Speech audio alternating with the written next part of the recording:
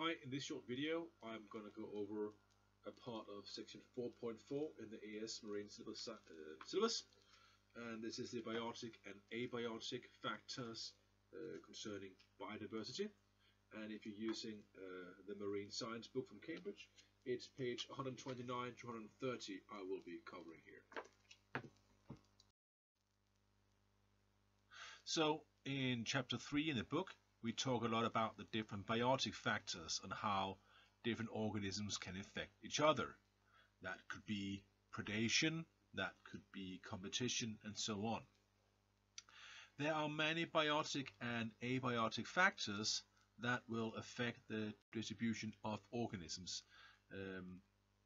And we are going to go a little more in detail here about two examples about competition and predation. So here we have a classic example from the intertidal zone about two different barnacles. Both of them has a fundamental niche, as we can see. The fundamental niche is where they would grow if nothing else was there stopping them. And here we can see the catalamus, and I do apologize for my Latin, but butchering Latin, would be able to live all the way from the surface of the water and as far down here as we can see on the picture. It can live there, but when it's in competition with Semibalanus, it can only live in the upper area, because below that it will be outcompeted by the more aggressive or larger barnacle. So here we see in competition, one species will often have a smaller realized niche than its fundamental niche, as competition or other factors will go in and limit the available space, in this case here, for the organism. A classic example involving predation is the sea star and the blue mussel. Again, blue mussels can live across the intertidal zone. The further down they are in the water, actually the easier it is for the blue mussel to live. Blue mussels, although they can survive above water, they really don't like it there. They much rather be below water. But below water we also have the sea stars who predate on the blue mussels. So if we have sea stars there, the blue mussel's realized niche becomes more towards the top of intertidal zone, because the sea stars are less tolerant of drought than the blue mussels.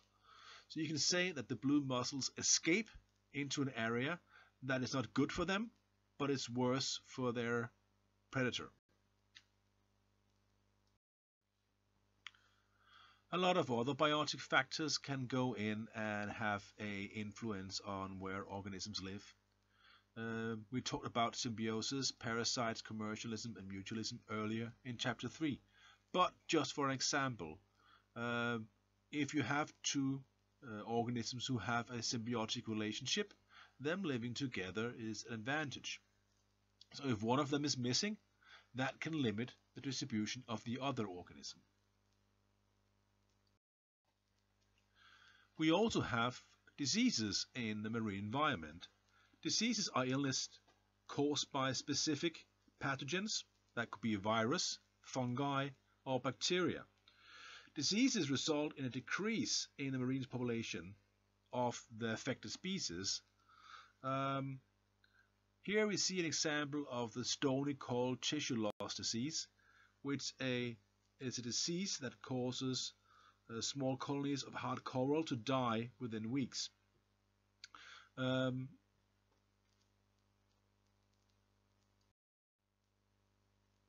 Now, competition can be between members of the same species, and it can also be between members of different species. Just to make everything a lot harder here, we're going to use two words who sound almost the same but mean something different.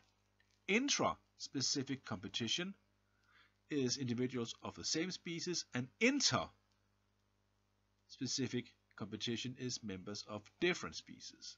So for example, competition between two lobsters for mating rights is intra-specific competition, where competition between let's say orcas and um, sharks for food is interspecific competition. In biology, we have what is called the competitive exclusion principle. And the idea is that you can't have two species be in direct competition in a stable ecosystem. If you have two species who compete for the exactly same thing, one of the two species will do better and will start outcompeting the other. We sometimes see that when introduced species come to a habitat and start outcompeting the original species.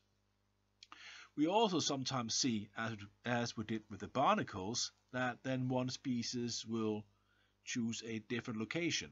But if we have two species in the same location competing for the same thing, the principle of competitive exclusion says that one of them will be outcompeted. Different abiotic factors will also really have a huge influence on what species we'll find. Geological features is one of them. We already talked about the big difference between, for example, a rocky coast and a sandy coast. But physical features such as temperature, air, sunlight, waves, tides, currents, and turbidity will matter a whole lot. For example, when we talk about coral reefs are really picky. They want the right temperature, they want no exposure to air, they want the right amount of sunlight, not too many waves, and they want clean water, so no turbidity. Chemical factors can also have a huge effect. That can be pH, salinity, oxygen, carbon dioxide, and nutrients. And again, if you ever tried growing corals in a tank, you know they're also very picky here. They want just the right pH, salinity, and so on. Now, we earlier talked about limiting factors. Any of these can be a limiting factor. So let's say we're looking at the growth of phytoplankton. Well, there's a huge chance that either sunlight or nutrients will be the limiting factor for the amount of phytoplankton that will be growing in this area.